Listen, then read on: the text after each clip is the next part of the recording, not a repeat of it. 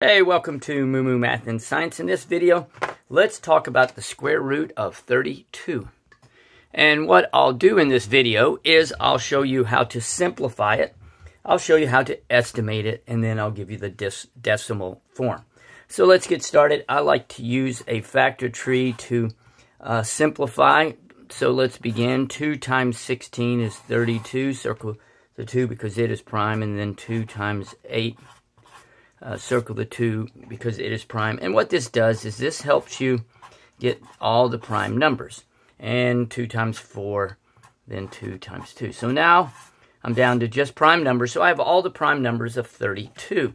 So I'll place them under the radical sign. And here we go. We have 5 2's. So what I can do is I can pull out pairs. So there's a pair. Okay. And we have another pair.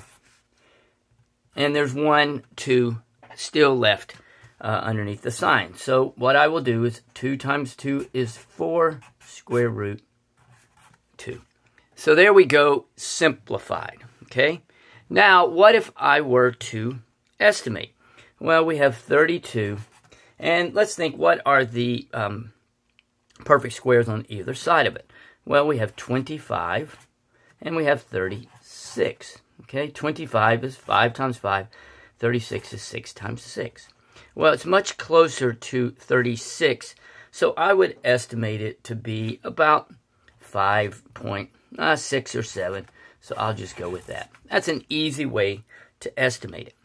Now, if you would like it in decimal form, like if you put it in a calculator, what you will get is this. You will get, it's an irrational number, 5.65685.